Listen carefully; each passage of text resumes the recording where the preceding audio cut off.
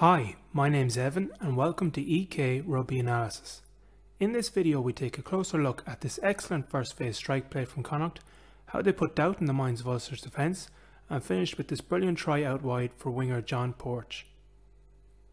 So, how did the try come about? Let's rewind the clip to find out.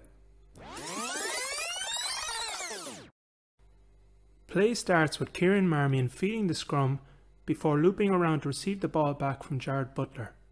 This 8-9 pass is a key first step as it allows Marmion to get outside the seam defenders, stops Nathan Doak from pushing out early, and creates a chain reaction which forces Ulster's defenders to sit down on the flat runs of Sammy Arnold and Dermot Kilgallen.